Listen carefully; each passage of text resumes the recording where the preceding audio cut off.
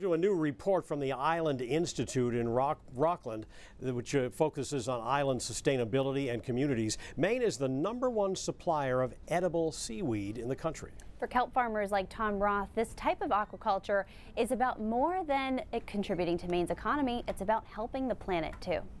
Seaweed? Tom Roth traded fishing for farming. It's magical though. He's always finding new ways to use farmed and wild seaweed. People get excited when they see something that's good for them. His latest kelp-based product? A little squeeze. Sunscreen. I mean, it's all natural. There's no chemicals, there's no plastic involved. So we're really trying to be true to the environment. Roth also is one of the providers of edible sugar kelp in the state, the focus of a recent report from the Island Institute. It sheds new light on what the industry means for Maine.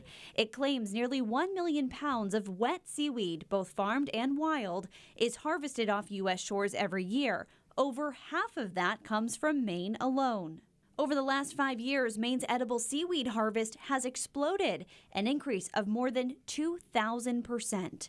But what does that mean for Maine's economy? Well, in 2019, the industry contributed $13.4 million to the state's economy.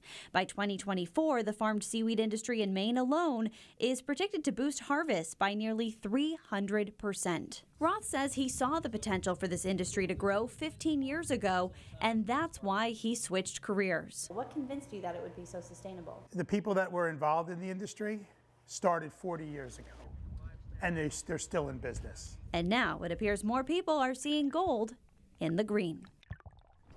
Now, Tom Roth employs 7 people full-time and hires 40 self-employed harvesters to help when the kelp is pulled out of the water in the spring. He expects to hire more people in the near future as his business grows.